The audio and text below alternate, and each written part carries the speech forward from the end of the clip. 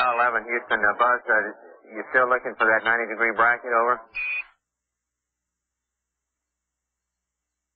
He is looking for it now. Roger, we'll have a word for you in just a moment.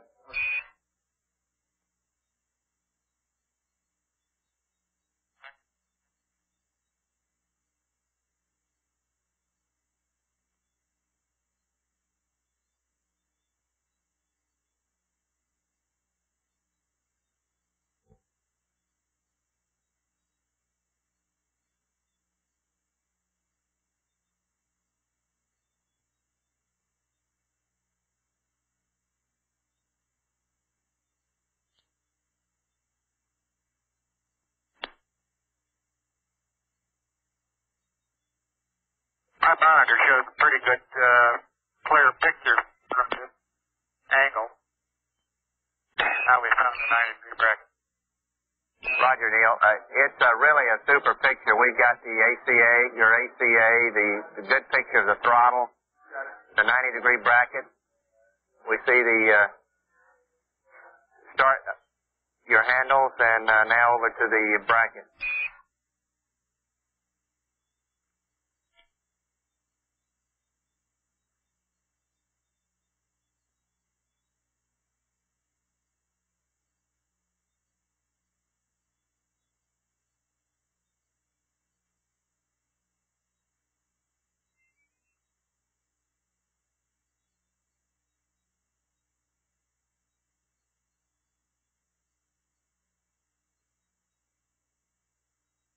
That's about the position we'll be putting the camera in after the initial descent down the ladder. And it'll be taking 1 frame a second for most of the EVA. Houston copies out. That's a real good view of that camera.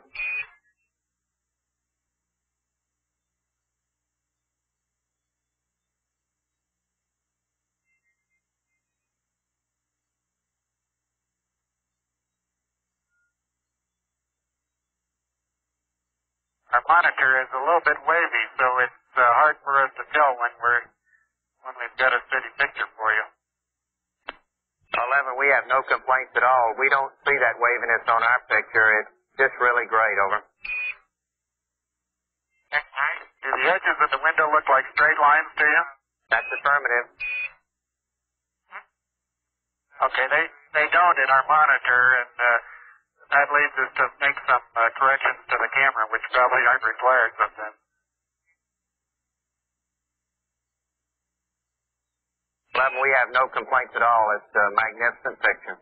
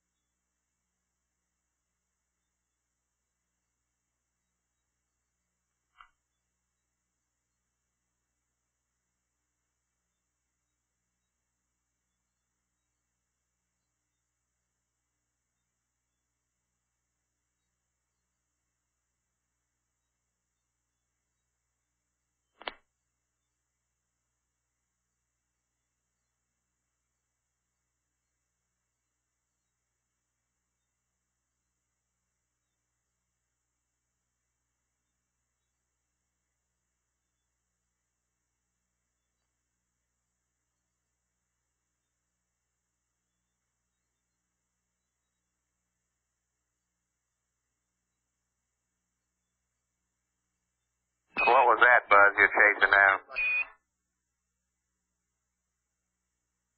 That was me picking up some particles of paint that were floating through the air in front of the camera there. Right, Neil, we got it. Appears to us that Neil's about to check the Velcro map there.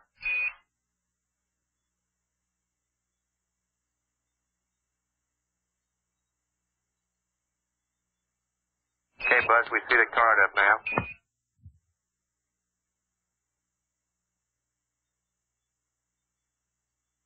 Okay, for those of you that don't know, this is where we log most of our data for each of the land maneuvers. And we we have another card like this. It's the timeline book that we place down on the table in front of the data display keyboard. And it's on this timeline that we have all our procedures. We obviously have to hold these in place in 0G, so we make use of the Velcro patches on the back and on the table. So we can attach these down here. And then we just turn the pages over when we go to new sequences in our timeline of procedures. Roger. And we're ready to copy DOI path. Right, we'll have the photos work that one up for you momentarily.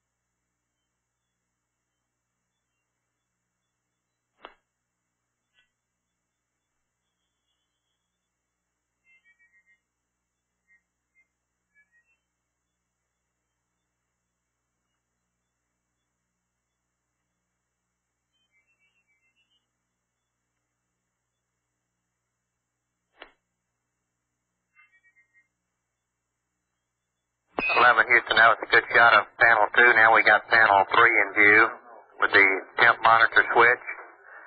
The stabilization and control panel we see now with the mode control switches. Now over to the rendezvous radar. Real good.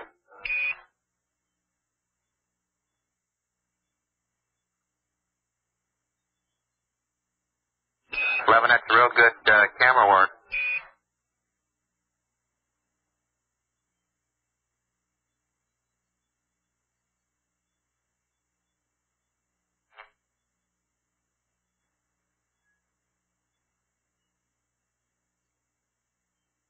Probably the most unusual position a cameraman's ever hit, hanging by his toes from a tunnel and taking a picture upside down.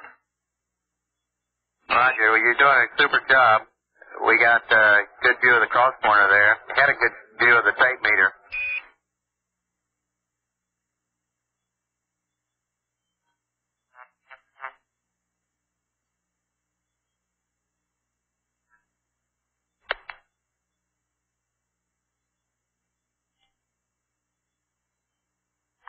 We're giving you a picture now of the floor of the cabin. I think you can see the one of the two portable life support systems backpacks here in the center. And on each side we have the two helmet visors. I'll remove one of them and show you a little closer view of what this looks like. Roger.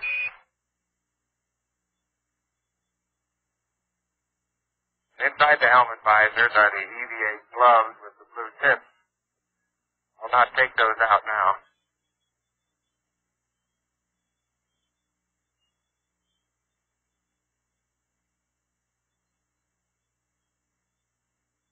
Right, but that's a great shot now that we're getting of the helmet, the EVA visor, and also the EVA gloves in the background.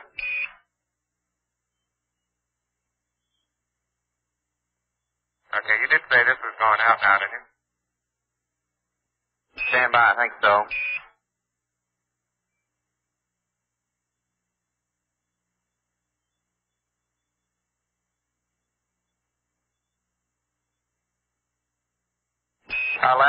You got a pretty big audience. It's live in the U.S., it's going live to Japan, Western Europe, and much of South America.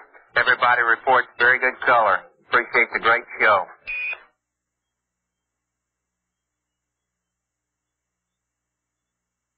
Roger, understand. Thank you.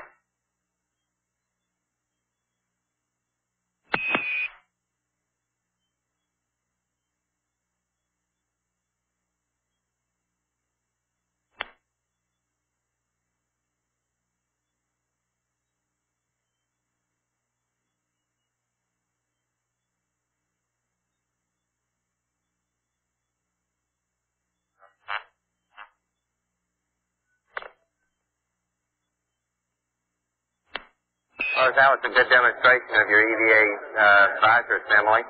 Appreciate it.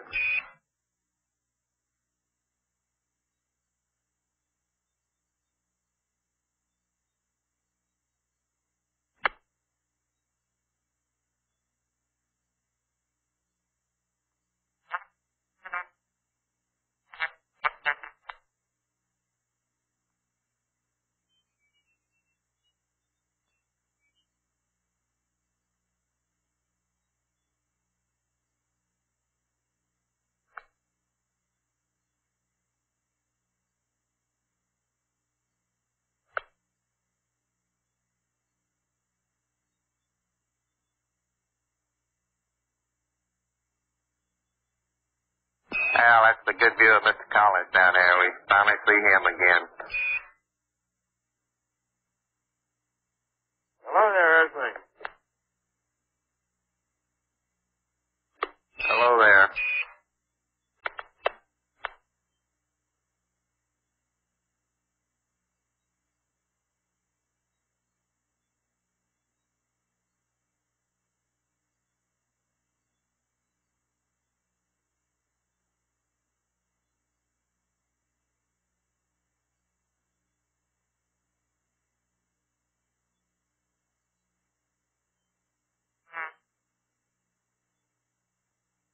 Eleven, Houston, we noticed when you were scanning over panels 2 a moment ago, 1 and 2, the 2 8-balls were slightly in disagreement. Control said he'd like to ag the line there. Yeah, one of them bags, one of them things. The problem is we don't know whether the line eggs the pigs or pigs the eggs. Stand by.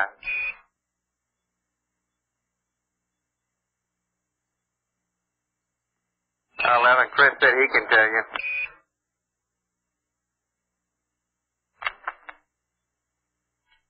What gauge them both?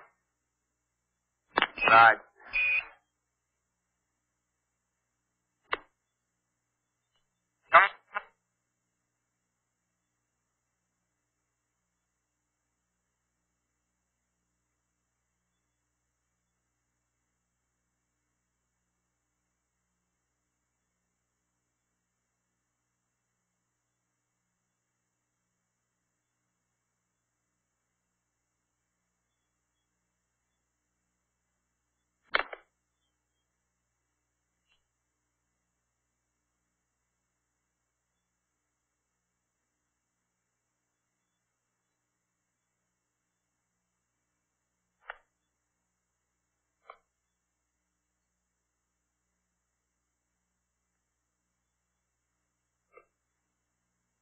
I go home, Big Charlie, to get back in the limb again. Right. I can imagine.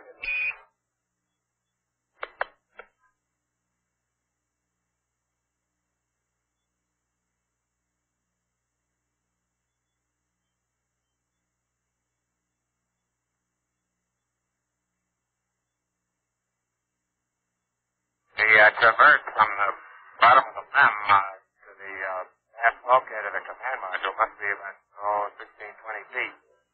It's not a disorienting one at all, but it's most interesting to contemplate just pushing off from one and bounding on into the other vehicle all the way through the tunnel. Right, must be some experience. Is Collins going to go in and look around?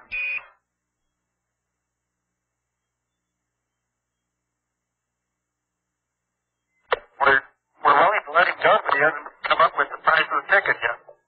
Right. I'd advise him to keep his hands off the switches. If I can get him to keep your hands off my disc, he'll be a fair swell. Roger.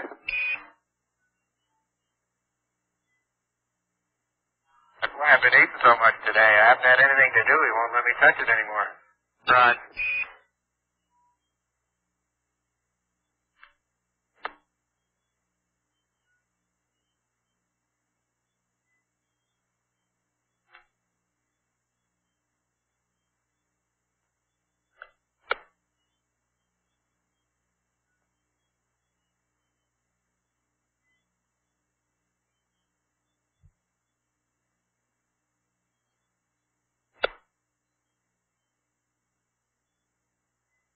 11, Houston, if that's not the Earth, we're in trouble.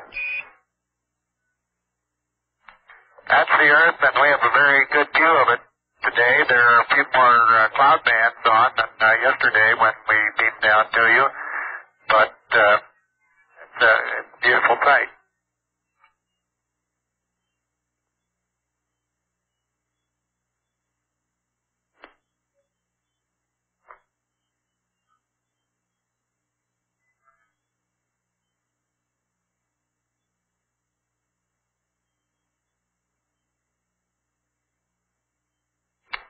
We have some horizontal banding in our TV monitor. Are we transmitting that to you, or do you have a clear picture? Neil, we have a very clear picture. The only thing that we see is a little white dot in the bottom of our screen, which is our TV guys say is an apparently a burned out spot in the camera, but it should come back. Over. Roger. We have that in our monitor also.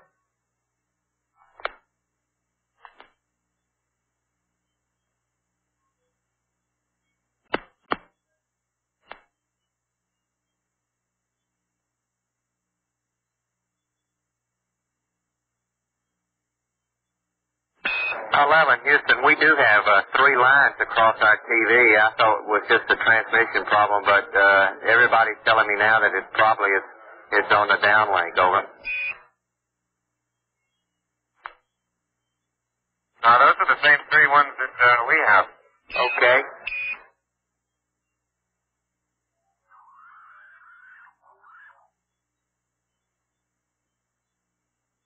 How far out are we now, Charlie?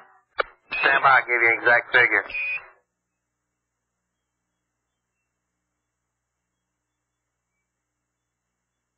you notice the difference between yesterday and today? This is as large an image as we can give you. Roger, it's distinctly smaller. You're now 177,000 miles out. Over. Anything? That's nautical miles.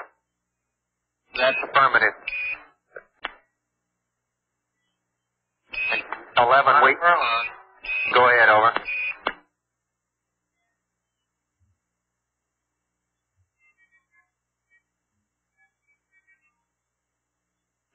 Houston, we still see the banding along the intertropical convergence. I guess the most predominant one is around the equator, or slightly north of the equator. Yeah, that's the way it looks, Charlie. Same as yesterday. Right.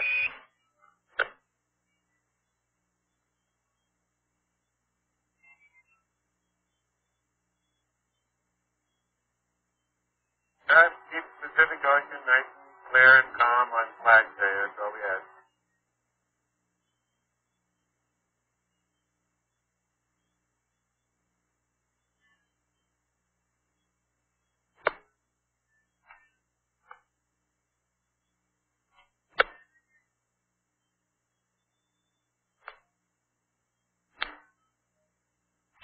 And Charlie, I'd like to say hello to all my fellow scouts and scatters at Farragut State Park in Idaho, having a national jamboree there this week, and Apollo 11 like to send them best wishes.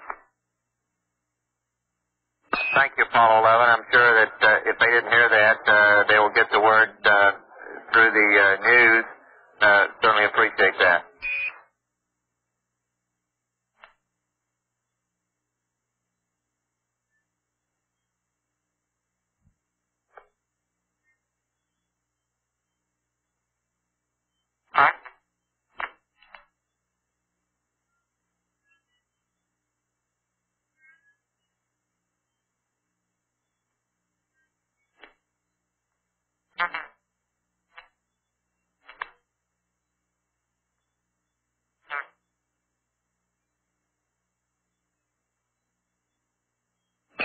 Houston, we have you, your spacecraft pointed just off the western coast of South America, directly south of about Mexico City, Owen.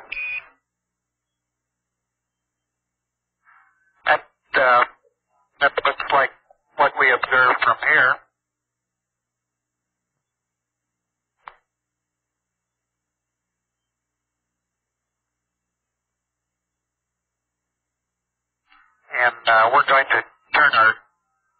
monitor off now for a short bit while we have some other work to do. Apollo 11 signing off.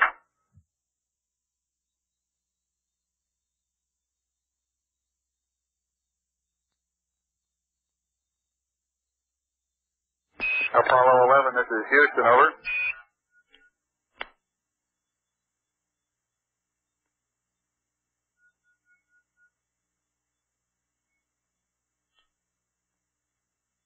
Apollo 11, are you picking up my signal? Okay. Apollo 11, this is Houston, affirmative. We're reading you loud and clear on voice, and we have a good, clear TV picture, a little bright crater in the bottom of the picture. I guess that's the spot on the tube. That's right, that's that one. And if you could give us poo and accept, we'll uplink a new state vector and target load to you.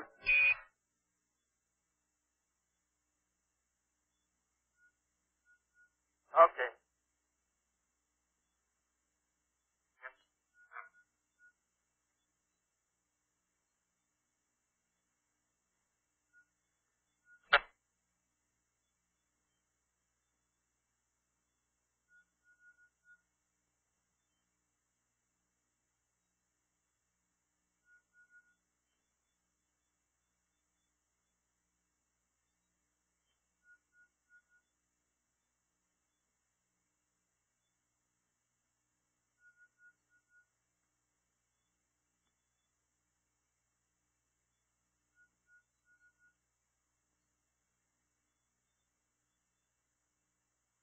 Houston, Apollo 11. One of the larger craters on the back side, I noticed a small dark speck on the outer wall. With a monocular on it, I was able to see an area maybe a quarter of a mile in diameter. A really fresh-looking, dark-colored pit. That seems to be in contrast with all the other fresh little craters or holes that you can perceive on the walls of any of these craters. Around this particular one, there seems to be two or three of these, especially one that caught my attention. Quite remarkable. Roger, do you have a location on that one?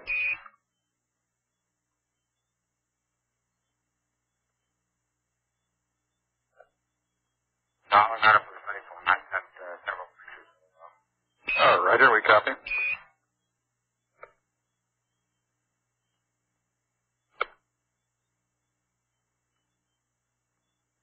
Now we're getting a beautiful picture in down here now, 11. The color's coming in quite clearly, and we can see the horizon and the relative blackness of space. And without getting into the question of grays and browns, it looks, at least on our monitor, sort of a brownish gray. That's good. It appears to me as though it made a difference. Just sitting back in the tunnel and gazing at all windows, it makes a difference which one you're looking out of. For example, the camera right now is looking out the number 5 window, and it definitely gives a rosier or tanner tinge, especially when you look straight through it and not at an angle. Roger. GNC flight. And we're about 95 or 100 degrees east, coming up on Flight C. Still holding? Okay. Say again, 11. I say again, we're about 95 degrees east, coming up on Flight C. Roger, and for your information, we show you at an altitude of about 92 miles above the surface right now. Okay. Houston, Apollo 11. Did you observe a difference in the N2 pressures before LOI? It seems to me as though the two were not equal. The Stand by. smaller V tank was the lower pressure over. Yeah, I think that's right.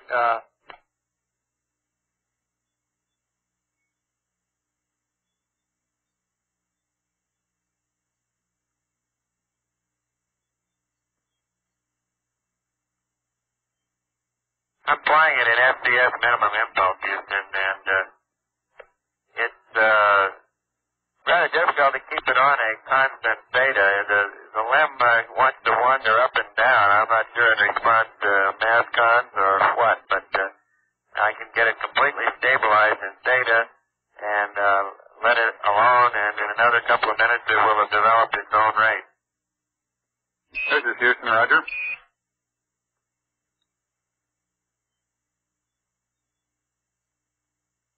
Houston, we'll be moving shortly from the side window to the hatch window, and we'll try and pick up some of the landmarks that we'll be looking at as we approach our descent.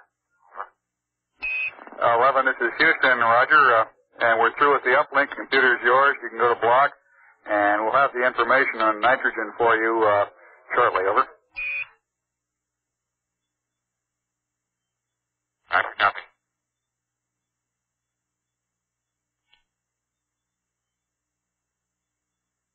Okay, Houston, several minutes ago I was exactly steady on theta, and since then I have been moving toward the limb pointed straight down towards the radius vector, and that's been despite a number of down minimum pitch impulses.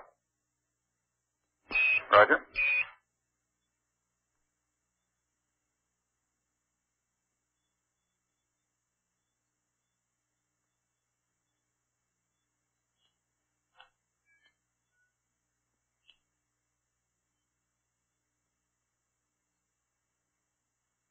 We're over Smythe C right now. Roger. We're about 88 degrees east, I would estimate.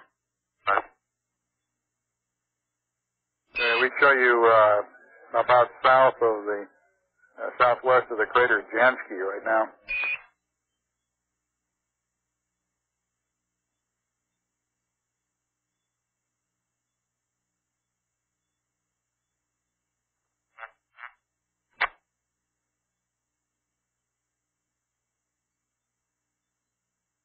My C doesn't look very much like a C. The area which is devoid of craters, and which is not very much, is sort of a hilly-looking area. It's not like a mare at all. Roger, we copy that about the C, and it looks like you were just giving us a view of the crater Nieper, the large crater on the left, and Jansky on the right.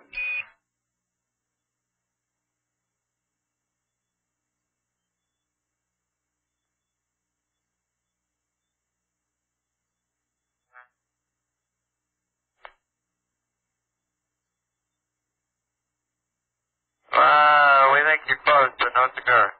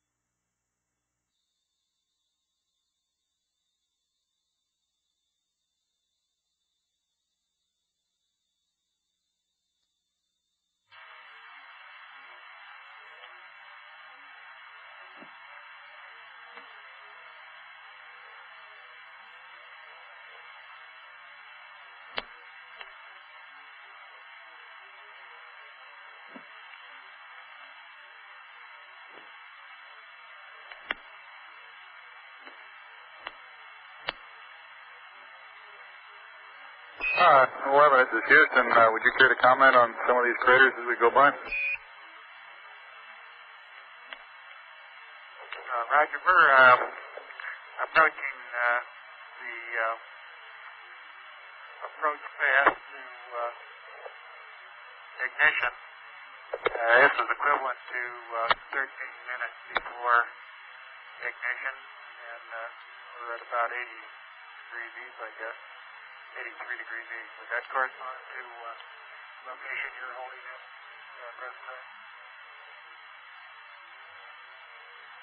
Roger, we're showing your present position is about 76 degrees east, looking back towards the east.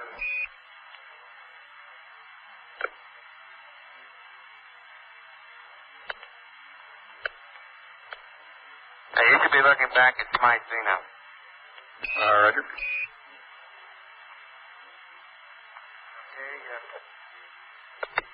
All right, Houston, what you're seeing in the middle of the screen now is the crater Schubert. And Gilbert U is in the center right now. And this comes up at about a little over 12 minutes before power descent. Instead of looking back at it, we'd be looking straight down at it at that time.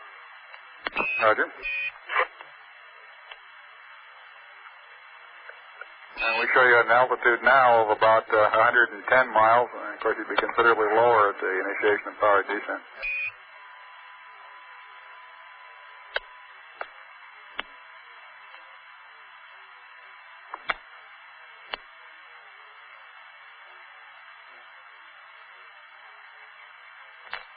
Okay, Houston, look at register 3 on the Disky theta.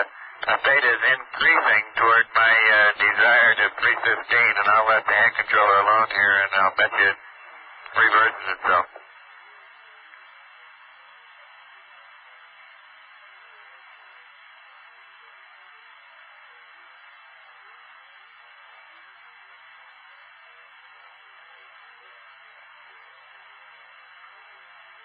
Roger 11, we're watching the Disky now, and still coming in beautifully on the TV.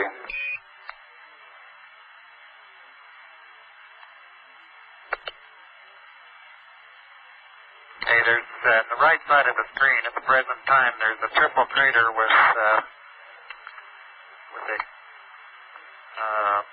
small crater between the first and second, and the one at the bottom of the screen is Schubert Y.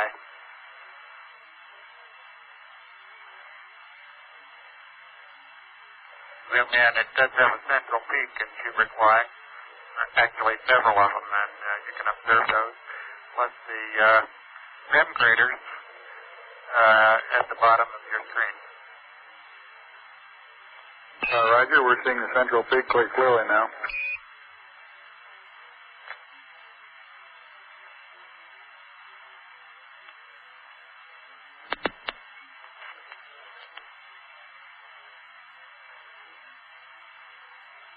Okay, we're zooming in now on crater called Schubert N.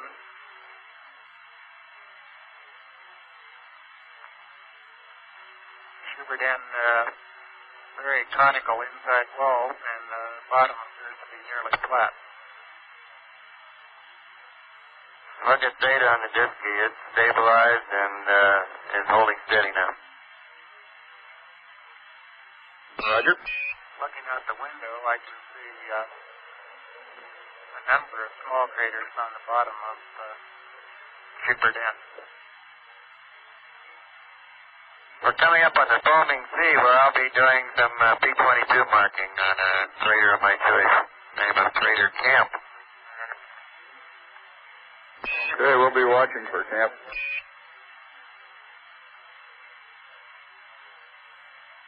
And notice register 3 has reversed itself and is heading back the other way now without any pitch thruster firing.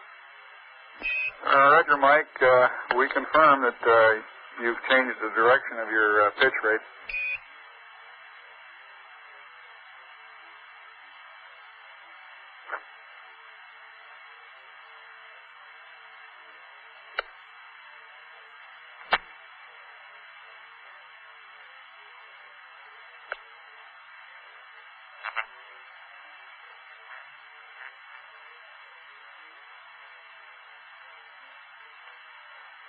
Generally speaking, the tendency seems to be to pull the LEM down toward the center of the moon as in a gravity gradient experiment.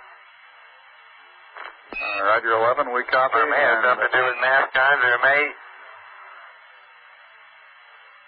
Roger, we've gotten... it may have something to do with NASCAR, or it may just be the peculiarity of the disky display. Okay, we've observed the behavior of your disky, and I think we've got the data here to work on it. Let us grind around a little while on it, and we'll report back to you probably in a rev or two. Okay, well, in the meantime, I'm going to pitch down toward 315. Roger.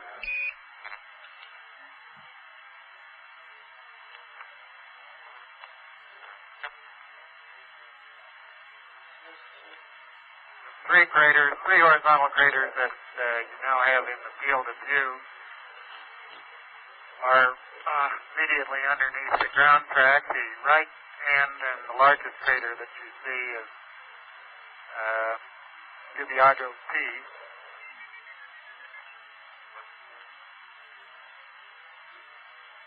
Roger, we concur on the identification of this crater.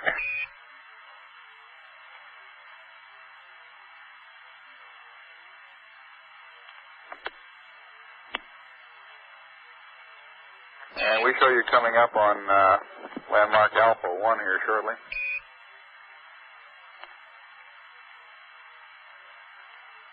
Roger, Mike's having his first look at Alpha 1 at the present time.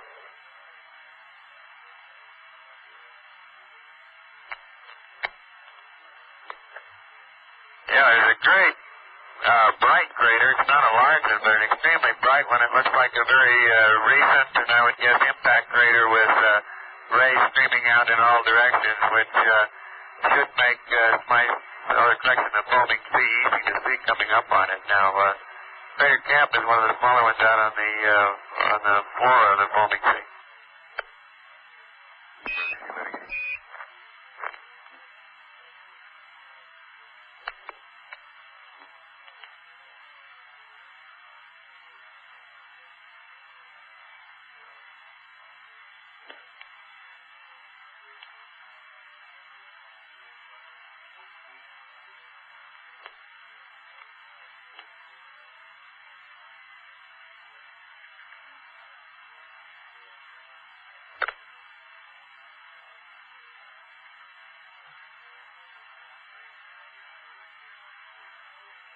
Okay, we show you over the Sea of Fertility now, and you ought to have Langrenus down south of track a few degrees, about 9 degrees south of track. Yeah, the crater that's in the center of the screen now is Webb. We'd be looking straight down on it at about 6 minutes before power descent. It has a relatively flat bottom to the crater, and you can see maybe 2 or 3 craters that are in the bottom of it. On the western wall, the wall that's now nearest to the camera, or near the bottom of the screen, we can see a dimpled crater just on the outside. And then coming back toward the bottom of the screen and to the left, you can see a series of depressions. It's the type of connected craters that give us most interest to discover why they're in the particular patterns that they're in. I'll zoom the camera in and try and give you a little closer look at this. Roger, we're observing the dimple crater now. The central peak that we can see on the orbiter photos doesn't seem to stand out very well here.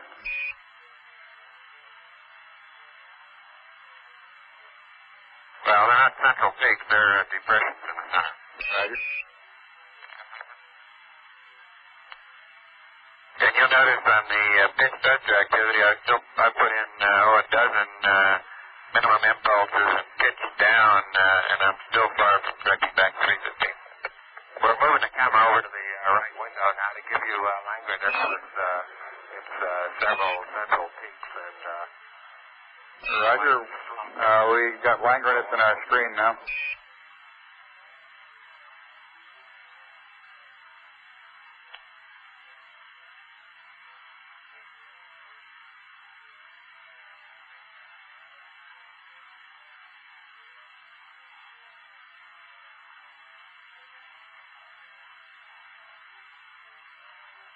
Okay, 11, this is Houston. We're getting a beautiful picture of Langrenus now with its rather conspicuous central peak.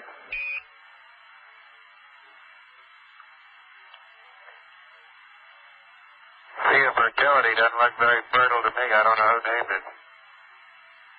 Well, it may have been named by the gentleman whom this crater was named after, Langrenus. Langrenus was a cartographer to the King of Spain and made one of the early reasonably accurate maps of the moon.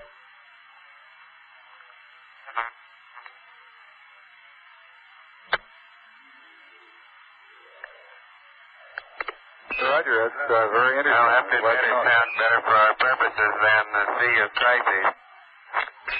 Amen to that. Okay, it looks like you're coming inside now on the camera. Well, I can't get behind the monitor. I'll bring the focus in, but we're going to be looking down past one of the LEM quads, and one of the antennas almost straight down at the ground track that we'll be seeing coming in. I guess there's maybe 2 or 3 minutes before power descent.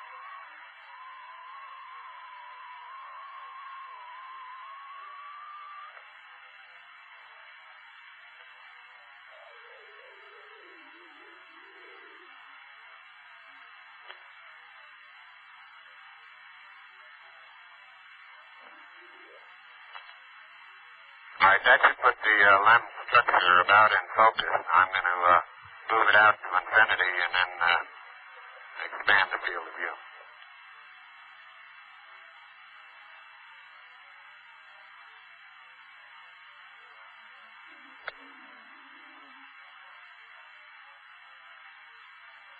Crater Secchi is out my window now, window number 2.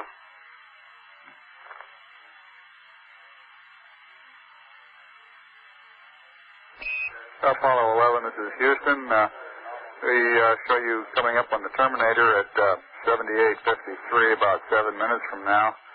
And we've also got the LOI-2 and TEI-5 pads ready for you after the TV, whenever you want to terminate over. Roger. And we're getting a good view of the track leading into the landings right now.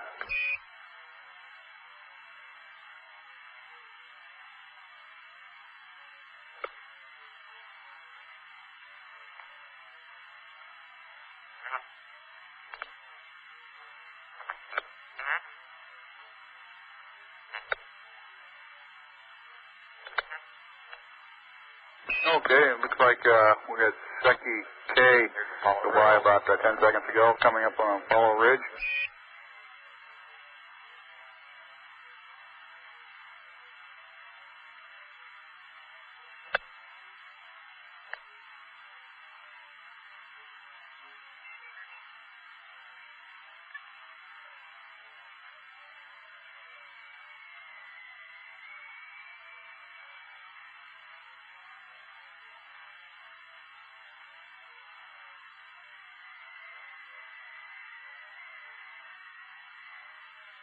And in the right-hand portion of our screen right now, we can see Messier, Alpha, and Bravo with the light-colored rays streaming off in one direction.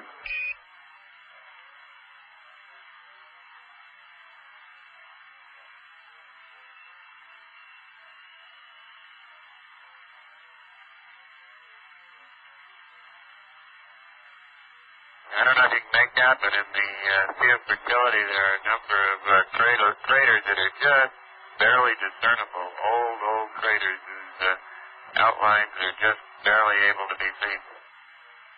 Roger, I think we can make them out. The color really enhances our ability to discern features and craters over what we see in real time on our black and white monitor.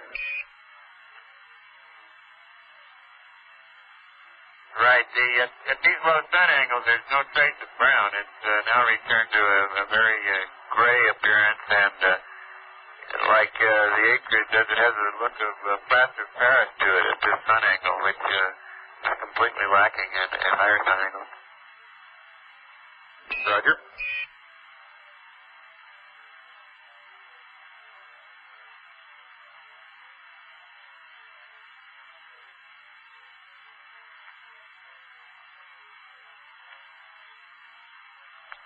Okay, this is very close to ignition point for power descent. Just passing Mount Maryland. That's a triangular-shaped mountain that you see in the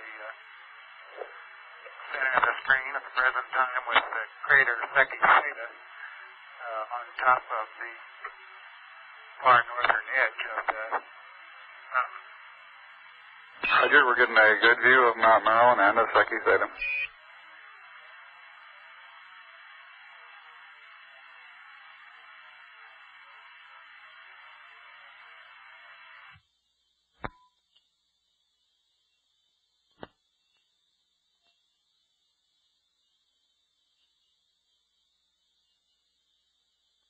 Roger, we're getting a good view of Mount Maryland and of Secchi Theta. And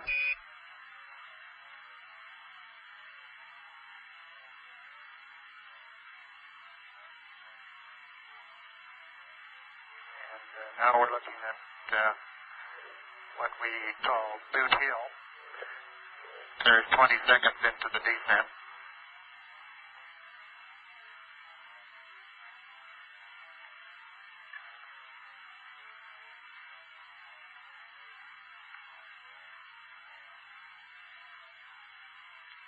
The bright, sharp-rimmed crater at the very right edge of the screen, Censorinus T.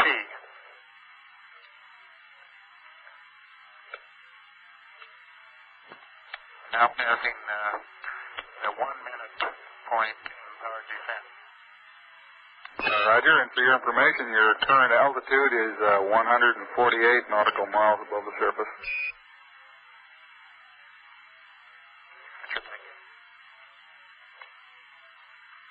I'm unable to determine altitude at all looking out the window. I couldn't tell whether we're down at 60 or up at 170. I bet you could tell if you were down at 50,000 feet. I wouldn't be surprised.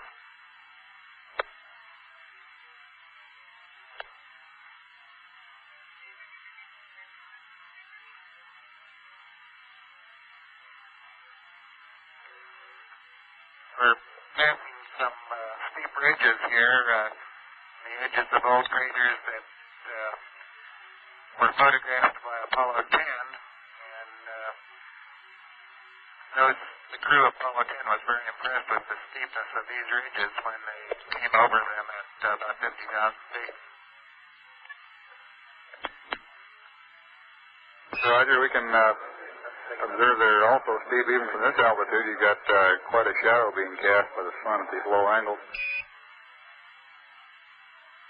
The entire surface is getting considerably darker than the surface that we looked at previously when the sun was quite high above us. The crater in the right crater in the center of the screen, the smaller one, is Censorinus. Roger, we show you a little over 1 minute from the terminator at the present time.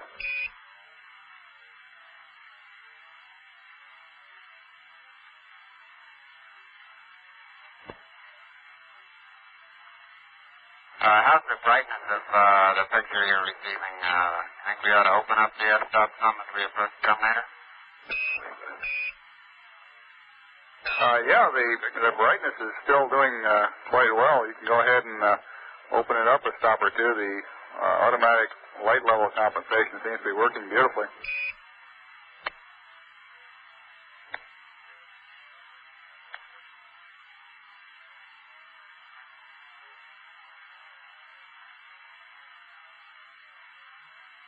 That's a good picture of Boot Hill. Roger. 3 minutes and 15 seconds into the descent. Roger, we're seeing Boot Hill now. And the next crater coming into the bottom, that's Duke Island right there, and to the left, the crater, the largest of the crater near the center of the picture right now is Masterlin W. This is a position check during descent at about 3 minutes and 39 seconds, and it's our downrange position check and cross-range position check prior to going over face up to to acquire the landing radar. At this point, we would be unable to see the surface below us until getting very near the landing area. Roger, I imagine you get a real good look at that tomorrow afternoon.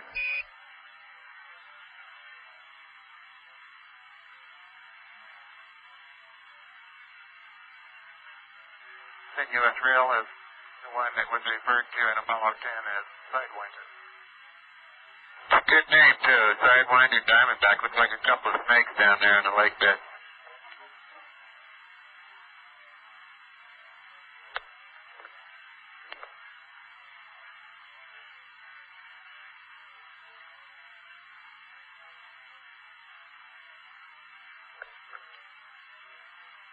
And we're approaching the terminator now.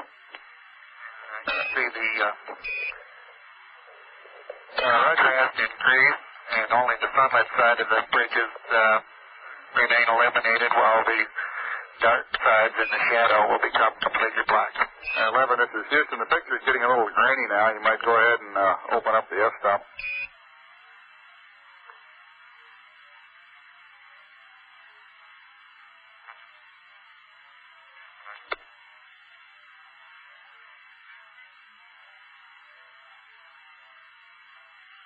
Landing point is just barely into darkness. That one crater, the upper part of which you see, lower part completely in darkness. A small, well-defined crater is multi, which is about a beam of the landing site. Roger, we can just see it looks like a little less than half of its rim right now.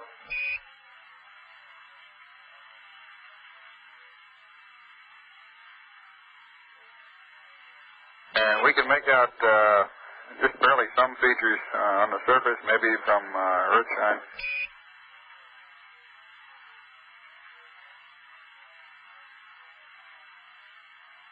Are you wide open on the f-stop at this time? Where we are. Yeah, and it looks like we're just about to get the sun coming into the lens, so let's move the camera away. Roger. We can't see any earthshine or any surface features at all in earthshine now due to the fact that the lamp is very bright and is causing our pupils to contract. It's a very fantastic view to see the terminator as you look along the edge of it. I think you'll agree that some of these craters that you're seeing in the picture now are really accentuated by the lengthening of the shadows as they approach the terminator. Yes, it's a very beautiful and rugged sight that we've got on the screen now.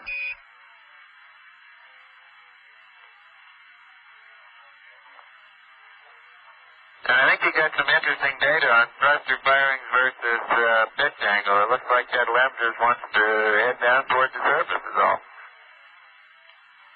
Roger, I have a comment here that says that's what the limb was built for. I believe.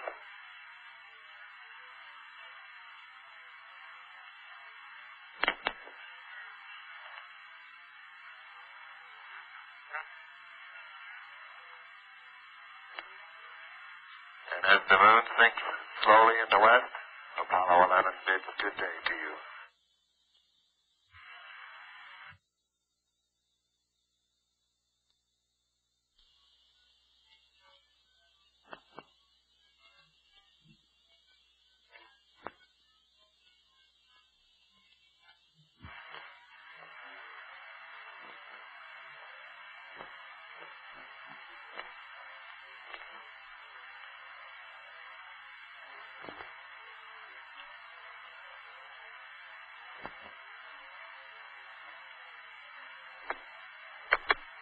Houston, Apollo 11, over.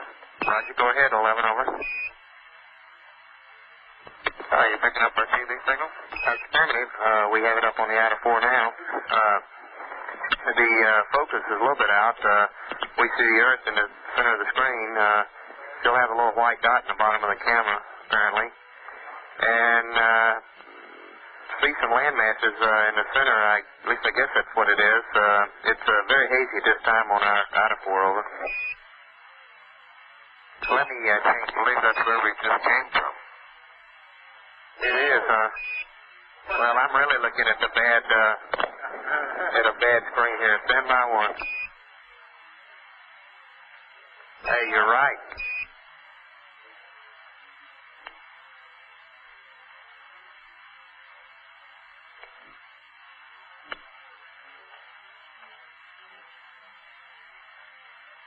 Not bad enough. Not Hey, finding the right landing on your spot. screen now. It's not bad enough not finding the right landing spot. We haven't got the right planet. I'll never let that one down.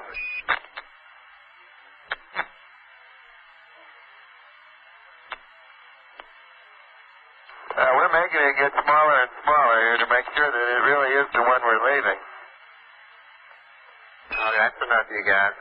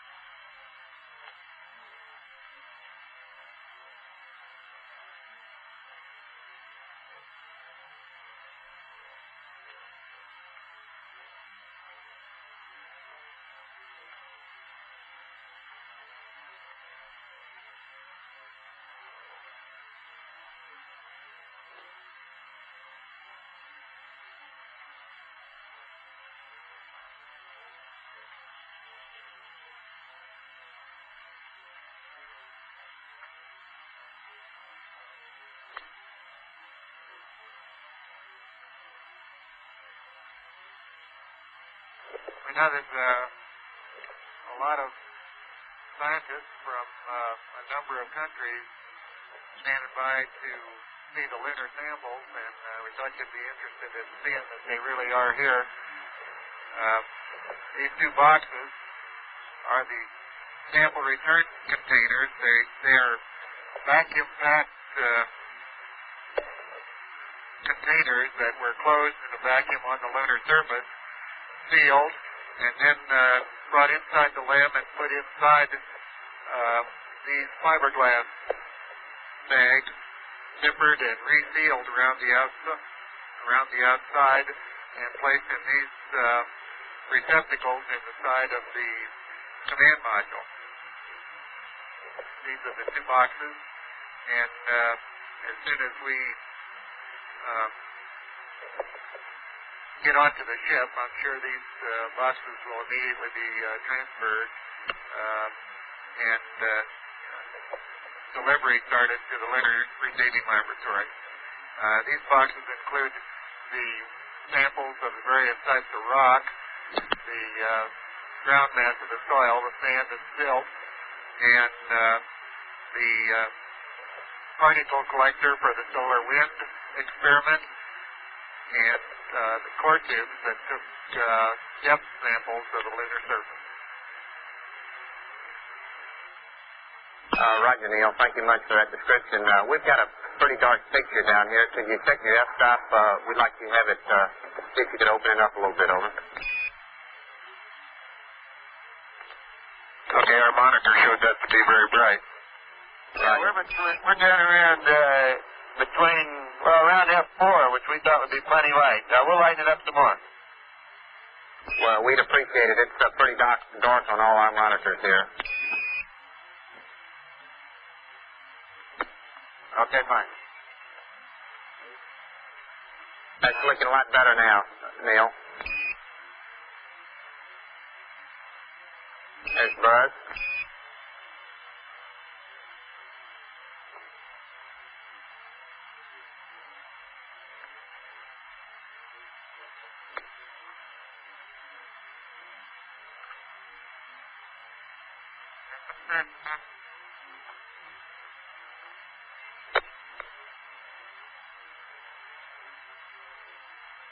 11, Houston, we have an excellent picture now, over.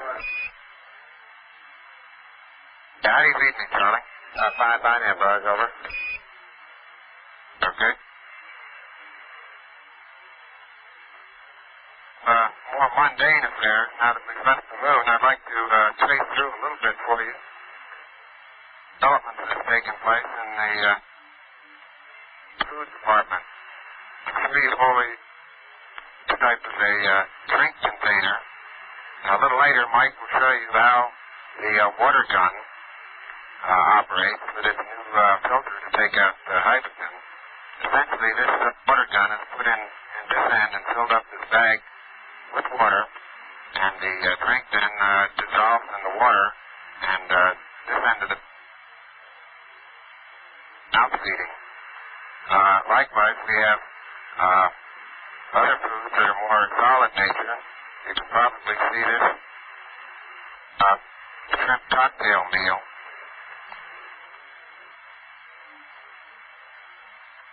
This afternoon, while the two of us had salmon salad. Another early development was the use of bite-sized food. 11, Houston, Buzz, you're breaking up badly. Would you check your box, over?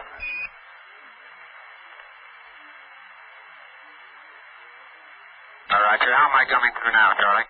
Roger, you're very clear when you come through. It's just that your box is not keying at every word, over. Okay. These bite-sized objects were designed to remove the problem of having so many crumbs floating around in the cabin. So they designed a particular size that would be able to go into the mouth all at once. I think since all of our experience, we've discovered that we can progress a good bit further than that back to some of the type meals that we have on Earth. Matter of fact, on this flight, we've carried along pieces of bread. And along with the bread, we have a ham spread. And I'll show you, I hope, how easy it is to spread some ham. Environment of 0G.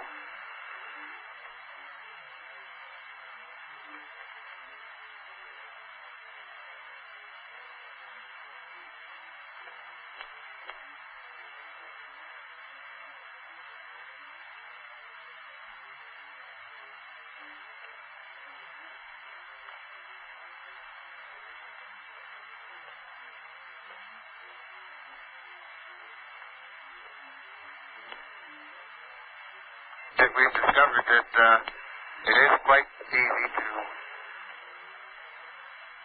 all very familiar with.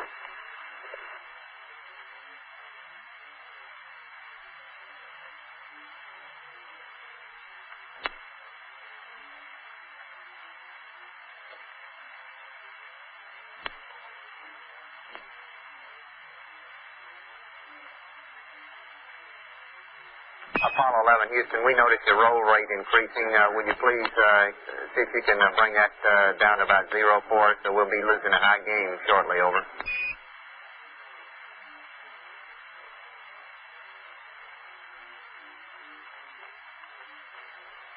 We can also use zero gravity to demonstrate many things that we've all learned in school.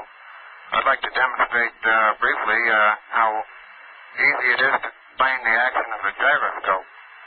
If I spin this can, we know that according to the equations of motion, that we would expect that if once this is given a spin, and has a spin axis in this direction, if we give it a particular torque, and I'll do this by pushing my hands against it in this fashion once it's spinning, by the equations we can predict that if I put this torque on it, it will in fact rotate this direction.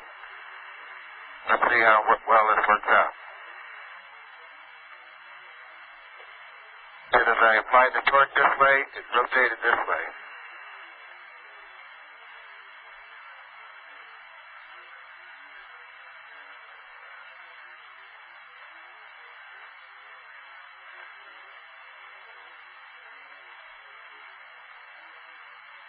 Too close, I think.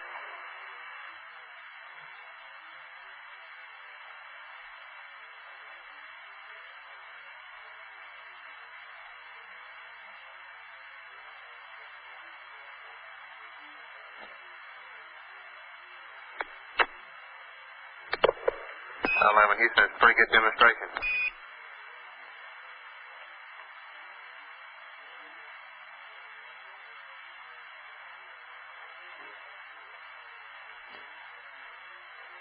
Houston, this next is a little demonstration for the kids at home, all kids everywhere for that matter. I was going to show you how you drink water out of a spoon, but I'm afraid I filled the spoon too full, and if I'm not careful, I'm going to spill water right over the sides. Can you see the water slopping around in the top of the spoon, kids? That's affirmative, 11. Okay, well, as I say, I was going to show you, but I'm afraid I filled it too full, and it's going to spill over the sides. I tell you what, I'll just turn this one over and get rid of the water and start all over again, okay? Okay.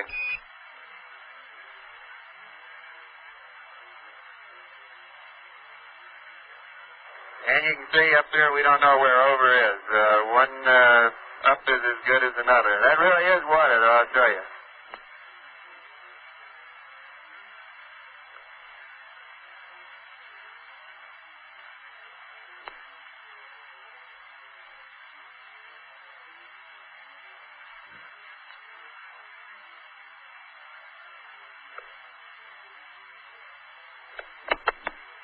That's really not the way we drink. We really have a water gun, which I'll show you.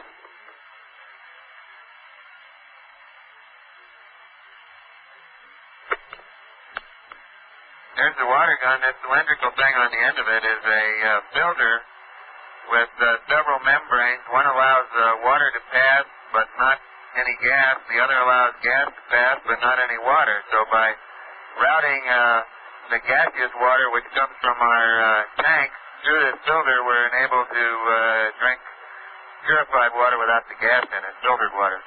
And, of course, all we do to get it started is just pull the trigger.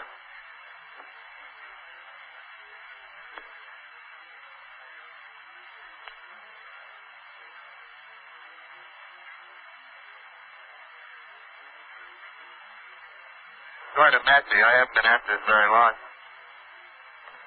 It's the same system that the Spaniards used to drink out of wine skins at bullfights. Oh, yeah, I think this is even more fun. Well, be seeing you, kids. Thank you from all the kids in the world here in the Moker who can't tell the Earth from the moon. All right, just stand by one and we'll get you that earthquake.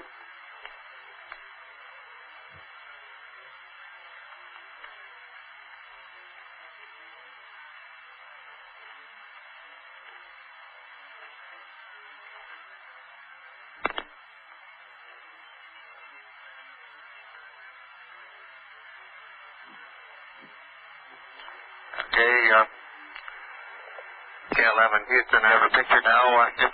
That's affirmative. I refuse to bite on this one, though. You tell us.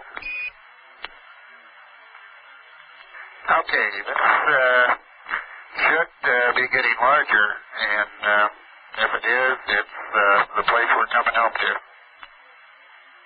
Roger.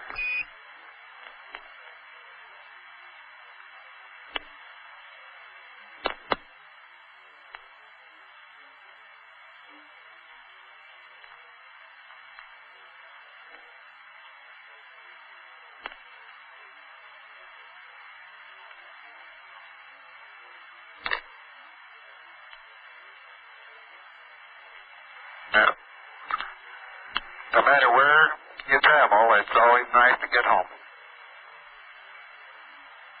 We concur, 11. We'll be happy to have you back. It's Apollo 11, signing off.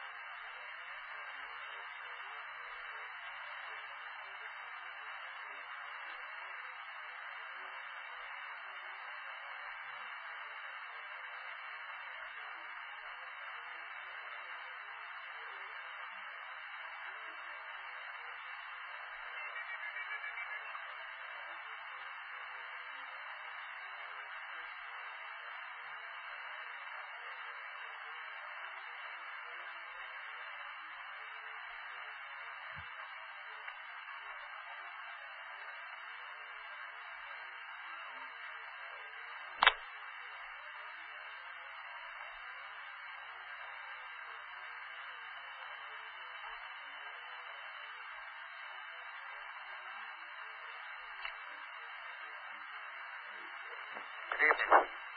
This is the commander of Apollo 11.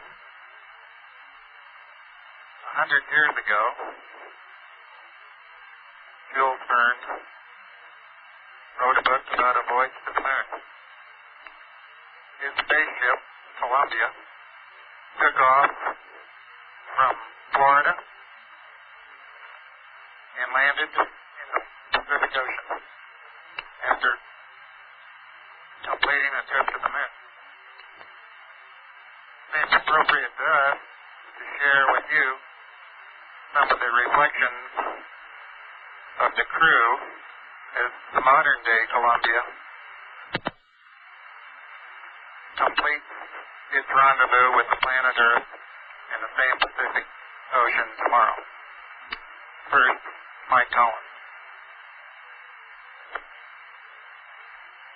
Roger, this trip of ours to the moon may have looked to you simple or easy.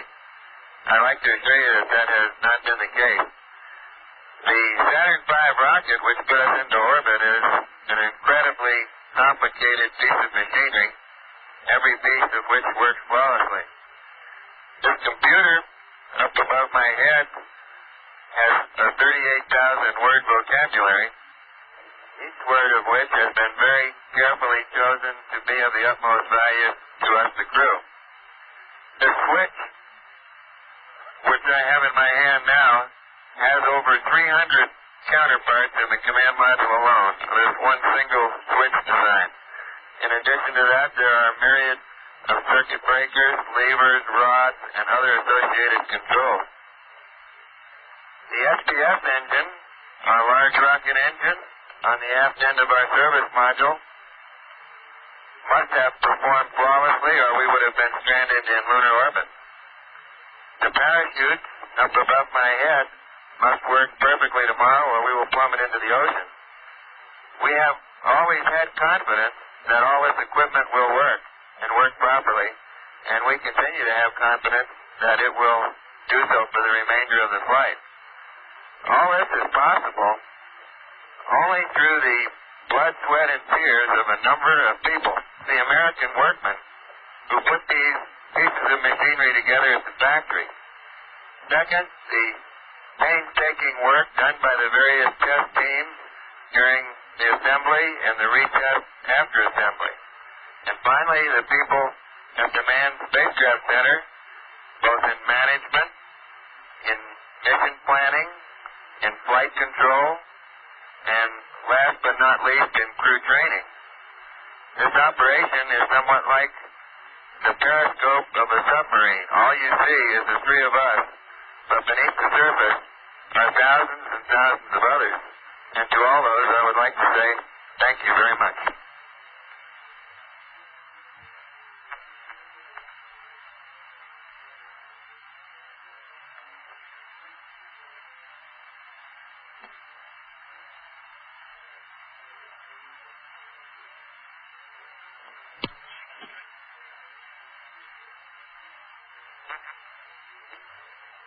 11, this is Houston. We're getting a good picture of Buzz now, but no voice modulation.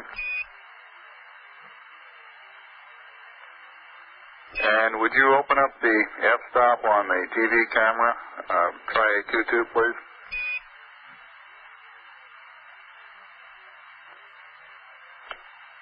That appears to be a lot better now. We're still not receiving Buzz's audio. Good evening. I'd like to discuss with you a few of the more symbolic aspects of the flight of our mission Apollo 11. As we've been discussing the events that have taken place in the past 2 or 3 days here on board our spacecraft, we've come to the conclusion that this has been far more than 3 men on a voyage to the moon. More still than the efforts of a government and industry team. More even than the efforts of one nation. We feel that this stands as a symbol of the insatiable curiosity of all mankind to explore the unknown. Neil's statement the other day upon first setting foot on the surface of the moon, "This is a small step for a man, but a great leap for mankind," I believe, sums up these feelings very nicely. We accepted the challenge of going to the moon. The acceptance of this challenge was inevitable. The relative ease with which we carried out our mission, I believe, is a tribute to the timeliness of that acceptance. Today, I feel we're fully capable of accepting expanded roles in the exploration of space. In retrospect, we have all been particularly pleased with the call signs that we very laboriously chose for our spacecraft, Columbia and Eagle. We've been particularly pleased with the emblem of our flight, depicting the U.S. Eagle, bringing the universal symbol of peace from the Earth, from the planet Earth, to the moon, that symbol being the olive branch. It was our overall crew choice to deposit a replica of this symbol on the moon. Personally, in reflecting the events of the past several days, a verse from the Psalms comes to mind to me. When I consider the heavens, the work of thy fingers, the moon and the stars which thou hast ordained, what is man that thou art mindful of him? The responsibility for this flight lies first with history, and with the giants of science who have preceded this effort. Next to the American people, who have, through their will, indicated their desire. Next to 4 administrations and their Congresses for implementing that will. And then to the agency and industry team that built our spacecraft. The Saturn, the Columbia, the Eagle, and the little EMU, the spacesuit and backpack that was our small spacecraft out on the lunar surface. We'd like to give a special thanks to all those Americans who built those spacecraft, who did the construction, the design, the test, and put their heart and all their abilities into those craft. To those people, tonight we give a special thank you. And to all the other people that are listening and watching tonight, God bless you. Good night from Apollo 11.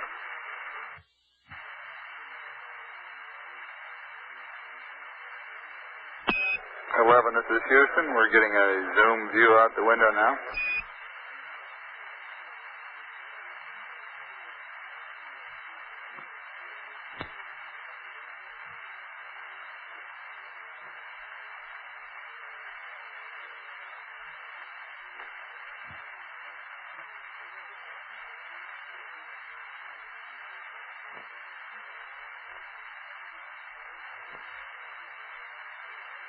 Apollo 11, signing off.